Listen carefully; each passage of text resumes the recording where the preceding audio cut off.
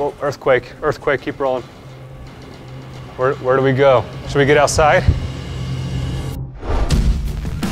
Welcome to FTFHQ. Today we're going to be doing an office tour slash what's in my bag and walking you through every piece of gear I own and why I'd recommend buying it. Now, before we get started, I always want to say I started out 8 years ago accumulating gear. Started with a Canon T2i and a PVC pipe DIY slider. So I don't want to hear that I inherited this from my dad. I worked for this, and now we're going to walk through and show you what we've accumulated and what we have here in the office slash studio. But before we get started, big thanks to Storyblocks for sponsoring this video. Storyblocks Video is a great service for when you're in need of a quick video clip for B-roll or an After Effects template or a motion background. And the thing that I personally love and use most on Storyblocks Video are their title animation After Effects presets. To quickly up the production value of one of your edits, I'll often use one of their title animation presets, like the one you saw at the beginning of this video, to give your edit a much more professional feel with minimal time and effort. I highly recommend looking into Storyblocks Video to up the production value of your videos, and you can do so by clicking on the link in the description below or go to storyblocks.com/Parker to learn more about Storyblocks Video. But let's now dive into our office tour. Now, first of all, I just want to tell you guys,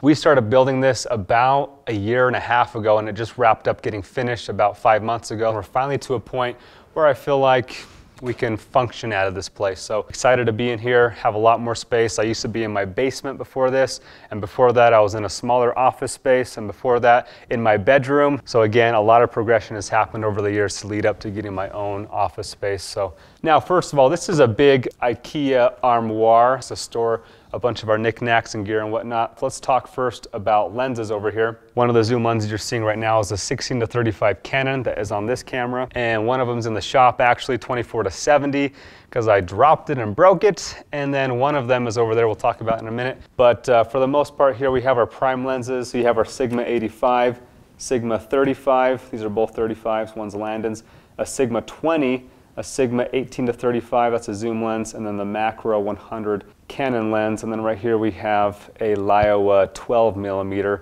that we use for super wide stuff like real estate on our crop sensor 1.35 1DX. Oh, do not forget about this guy. This is the Liowa 24mm probe lens. This thing is insane, the types of shots you can get. Down here we got our phone stabilizers. This is the top phone stabilizer I recommend. This is the Movi stabilizer, and you see we have some counterweights on this one. That's for when I'm using external lenses, which we'll show you in a second, but definitely that is my favorite phone stabilizer. Now, second place I would give to the DJI Osmo Mobile. I believe this is version 3. By the way, we're going to be linking to all these in the description so you can see where to buy into these. This one's also good. It's going to be 2 to 3 times cheaper than your Movi, but personally I just think Movi's gimbals are better. Here we have all of our filters. I'm a big polarizer guy. I like polarizers. I also recently picked up the Peter McKinnon variable ND filter, which is awesome. I like it except for the fact that it has a little bit of a green tint on there, but other than that, it's super versatile, super awesome filter. These are all by Polar Pro, by the way. Polar Pro is the company I love and use for all my filters. Here we have a bunch of knickknacks. Here's my Moment lenses. Love my Moment lenses. Here we got ND filters for drones. Again, this is from Polar Pro. ND filters for your phone, actually. Haven't used those a ton. A toothbrush for brushing your teeth. Bunch of batteries, just little knickknacks. You find out when you do filmmaking, there's lots of little gadgets and connectors and adapters you need for filmmaking. Again, more knickknacks, trinkets, cables, and then we get less and less organized as we come down here. That's it for this side. Coming over here, we got 4 different cases of lavalier mics. This is the one I love and use the most. It's the Sennheiser G4. It's what you're listening to right now. And we have one of those. Then we have some G3s, some of the older versions. Right here's my Rode NT1, a great podcasting microphone. It used to be my main microphone, but now I've moved on to SM7Bs, which we'll talk about in a second. Here are all of my monitors. You guys saw that I did recently a monitor review on DesViews, Andy Cine's, Small HDs, Atomos. These are all the different monitors we own. On-camera Rode mics you see here. Got like 4 or 5 of those. These are the Zoom H6s for recording audio too. So all the audio gear sits here. Coming down here, more tools, and yeah, that's pretty much it. Up here you guys see we have stabilizers. That's the Movi M5. That's the Crane 3, and what's being filmed on right here is the Ronin S. Ronin S being our most used of the three, but I actually like the Movi M5 better than the Ronin S as far as stabilization. Again, I think FreeFly just has better gimbals overall than any other company, but that thing's a lot bigger and clunkier to carry around and doesn't have a stand to sit it on, so we just end up not using it as much because this is easier to use. And that's something to keep in mind, guys, that when you're buying gear, don't just consider what's best, consider what would I actually use and is most practical and easiest to use on the go, because if you don't end up using it, doesn't matter how nice it is, you're not gonna ever use it. So factor that in as well. The glide cams. This is kind of a progression of glide cams. You have the Devon Graham series with the Devon Graham head over here on the HD 4000 body with the HD 4000 head over here, because I like the Devon Graham head better, but I like the gimbal better on the 4000 series. And then they made this guy, which is the HD Pro, which is a good combination of both. So if you guys are gonna get a glide cam, this is what I recommend, the Glide Cam HD Pro. As far as sliders go, you guys know I use Rhino sliders, and the main times we use the slider is for product shoots. We'll cut to some B-roll times we use that. These guys are tube lights. I actually do use these a lot. Love these bolts and lights. We'll link to those in the description as well. Let's move on to, let me show you this guy. This is a barn door, sliding barn door. This was custom made out of wood. This is a plant from Home Goods. And this is a Carter. So Carter is, he's actually one of my oldest buddies. We went on a mission together. Not and one of the oldest and the only friend I have. We were mission buddies back in Uruguay about 10 years ago. We came back and we worked together at Devon Supertramp, and he is now, as of a few months ago, working for us. So it's assistant to the manager. So that's Carter. Here's his setup. We got his AirPods. Yep. It's good. That's cluttered. That's really not looking good. Okay. Yeah, we got here the newest 16-inch MacBook Pro. How have you liked it? New escape button. New escape button. And this is the LG 38-inch wide curved monitor. I love this thing. It's super awesome. How have you liked it? It's a little big. But I like it. But he likes it. He doesn't have to like it, but I like it. Well, what the problem is, the monitor's great. The desk is small. That's the problem. What kind of desk we got here? This is an Artifox desk. Super good looking. Be aware, it is a little bit small. We didn't know the exact dimensions. We probably should have researched that, but it is probably our best looking desk for sure. We bought a bunch of these chairs. These are like $200 chairs. That is a beautiful model. Great lumbar support. These are actually chiropractor recommended. I have a chiropractor. We'll show you some clips of me getting adjusted.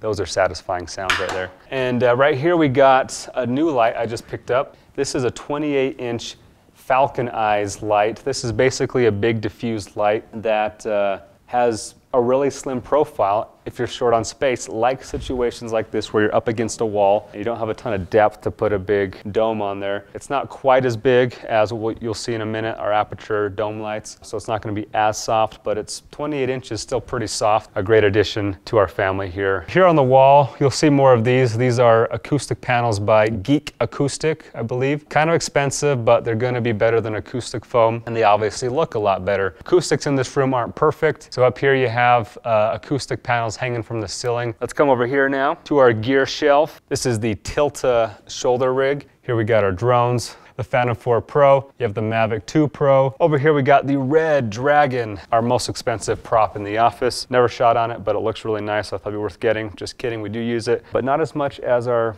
Canon cameras because it is a lot bigger, bulkier, heavier, worse battery life, no autofocus, things like that. On that is the Canon 70-200. Over here we got the Blackmagic 6K pocket camera. We honestly haven't used this since we did a review on it. Just not our cup of tea for the type of stuff we shoot. Great camera, but terrible battery life and other things that make it not super usable. This is the first camera that I ever owned.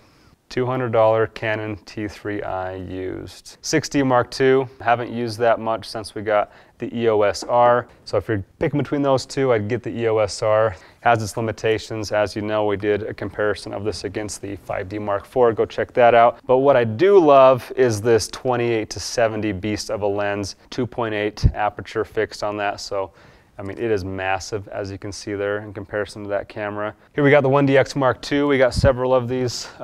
Both of these camera angles are 1DX Mark IIs, and we'll talk about it in a second, but we have a 1DX Mark III over in the next room. So down here, coming to our battery charging station. Tried to make this as clean as possible. Hard to keep it clean when you have to charge 20 things at a time. Right here you have a rotating black platform thing here. This we use for product shoots. We'll cut to some footage of times we've used that. And we also have a white one over here that we'll show you, but those are super nice. And then here just Pelican cases and different cases to haul this gear off when needed. So yeah, that's kind of the gear rack there. All right, coming over here to this side of the A5. This is our product shooting area. See here we got a Manfrotto tripod, we got another tube light here, we got a jib for doing some overhead stuff. Dakota's doing a comparison of the cheapest microphones he could find. Don't get these snowballs, these suck. You want to get on the cheap end are the Blue Yetis, love those, and then some other options here.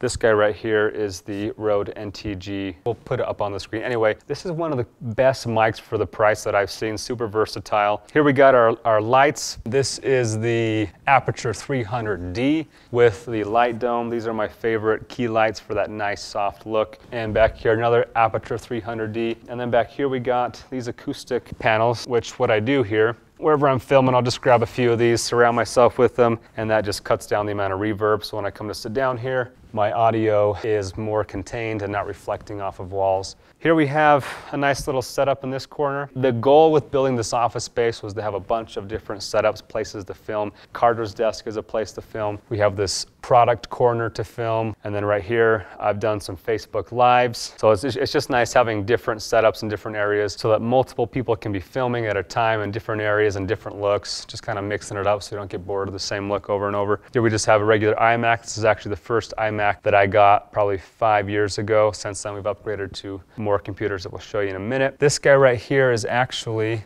the Mark II of the 300D.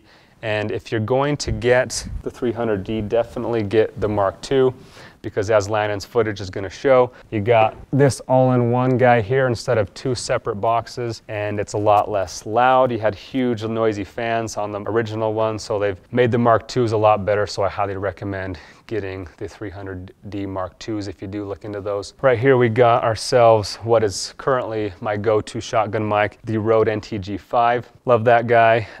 Here on a boom pole, on a C-stand, XLR cables. Highly recommend Mogami as a quality brand. Gonna last you a long time, super high quality sound. Now you might be saying, but Parker, why do you just have a big blank wall right here?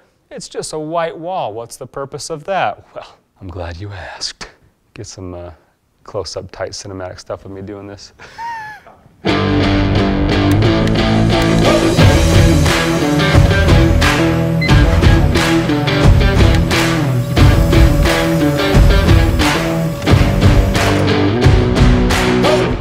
We're going to start using this space to do live in-person trainings, invite 20 to 30 people here in our office at a time, and train them in person, and then obviously have presentations up here where we're teaching a large group of people. Now, the problem with putting a projector in this space is we have a huge open concept, and so in order to mount a projector, we'd have to extend it down like 10 feet, and then we'd have this dangling projector out in the middle of nowhere. And so it wasn't a very good option. We also thought about doing like 9 TVs, but that gets super expensive, like 20, 30 grand to get a multi-TV setup like that. And then we came across something called the LG Cinebeam 4K laser projector. So the way a short throw projector works is it only has to be a few inches from the wall, 7 inches exact to project a 120-inch image. We're actually going a little bit beyond that. Ours is about a foot from the wall, which gives us 150 inches, which is bigger than they recommend, but we're in a huge space where people are going to be sitting really far back, so we wanted to make it a little bit bigger. But the point is, we can have this projecting, and I can walk in front of it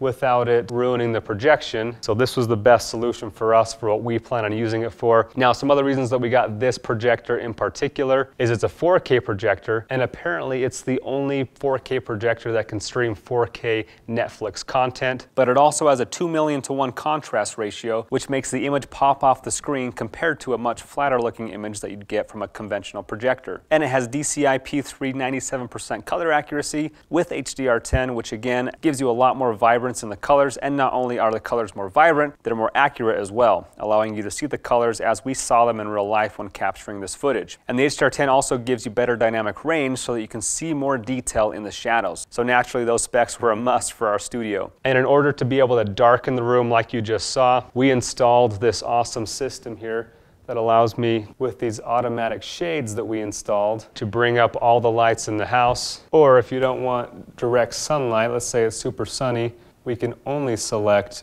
diffusion, and that brings down just white diffusers. So we still get light coming in, but it's a super soft diffused light. So that is Studio 1. Now, moving on to Studio number 2. This is a smaller space. I thought about walling this off to make another office space, but I decided to keep it open so we have room to kind of put gear in here. Oh, whoa, earthquake, keep rolling. Where do we go? Away from the walls or anything. Should we get outside? No, you're not supposed to go. Don't go outside. No, it's the best place. No, they say not to go outside. What? While it's shaking, because that's what's here. I'll show you. This is why you don't go outside, because the stuff on your building is what's going to fall Yeah, first. but if I go in the middle of this, While it's shaking, Parker. there's no, okay, earthquake tip. We just had an earthquake while we were filming. You're supposed to go outside in the middle of a field. Carter doesn't know. He's assistant to the manager. All right, anyway, back to Studio 2. That was our second earthquake today, by the way. The world is ending. Coronavirus, earthquakes, ammonia leaks at Kennecott Copper Mine. Moroni's trumpet fell off. Visit Come Unto Christ to learn more about your salvation. So this is where we do, come over here. Again, wood wall. That was about $1,200 to have that custom made. I'll link to the guy who made it. Awesome work. He's local in Utah. So you guys have seen a lot of tutorials done here. We got two SM7B mics that, these are my favorite mics. Super high quality sound, probably the most popular for podcasting out there. Have two of them. When we have two people, when we have three people, we just have a third mic out of camera like that. That is the Rode NT-G3. The Aperture 120D. This is one of my favorite lights as well. I actually like these better than the 300Ds because they're just less bulky. They're less powerful, but I don't need as much power for what I'm doing, so they work just great. Here we have another tube light. This just kind of gives me a little fill light up here, a little catch light in the eye. So I like having that on. In fact, let's turn all this on real quick. We'll turn on this light. Right here we have a Lightstorm Mini 20D for our back hair light. Bring that down on the C-stand, prop it back up, and that's our hair light. Back here we have two tube lights that kind of light up the back wall. And then I plop myself right there, bring in the mic, and we begin filming. So that's the basics of how this is set up. Moving over here to this desk, this is my iMac Pro. This is an uplift desk once again. This is just a regular LG second monitor here. But here we have Tanner and Dakota's office space.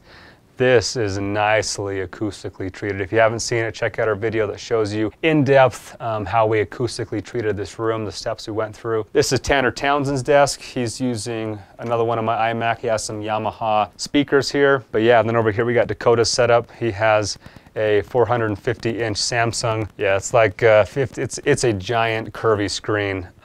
I don't know why you need a screen that big, but Dakota needs it. And so there it is. He also has an iMac Pro, G-Tech drive tower. He actually built this desk himself, so don't ask me where he got it. So he'll have to come build it for you. All right, moving on now to my office. This is where my domain is located.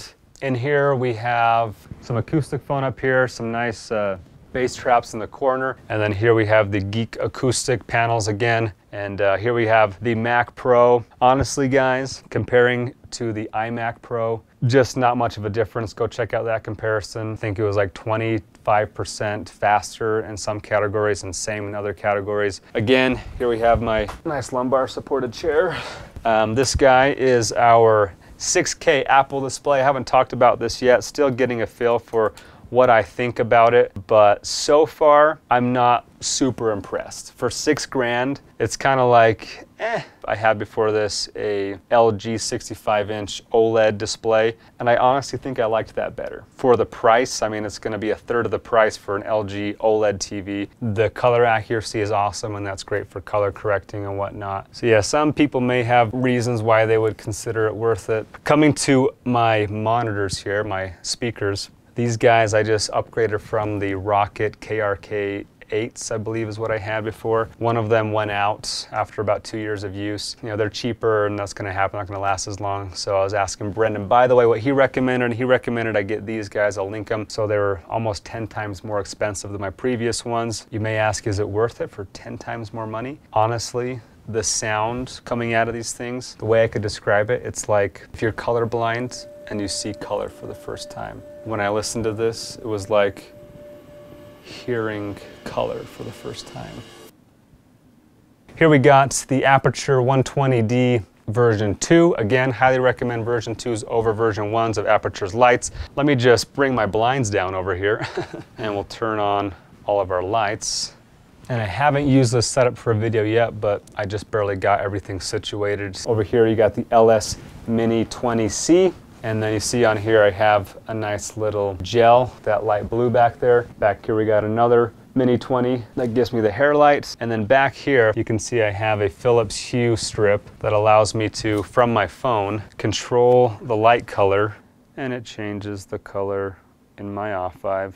What else we got in here? Oh, uplift desk. This whole thing raises up. Don't need to show you that. You know how those work. G drive down here, 112 terabyte G drive. If we're going to talk about what's in my bag, we better show you my actual bag. Nothing's changed here from the past years. I use an Ape case. Has wheels on the bottom so that when I'm on the road, oh yeah. And then last but not least, here we have, actually I didn't talk about my other tripod. That tripod in the next room over is my favorite tripod. It just allows you to lift up the legs all at once. Super fluid head and super light, but it is super expensive, probably $2,000. This one's a Manfrotto. Don't like it as much. The legs are a little bit jankier, it's a little bit heavier, but it's about 1/3 the price. Still an awesome tripod. On here we have the Pad Prompter Pro, which I use to read scripts when I'm doing tutorials. On here we have a 24mm Sigma, so that is the 1DX Mark III. Haven't used it a ton yet, but what I have used it for, definitely a great upgrade from the Mark II. And then up here we have the small HD 7-inch. Did a full video on that. I think that's pretty much it for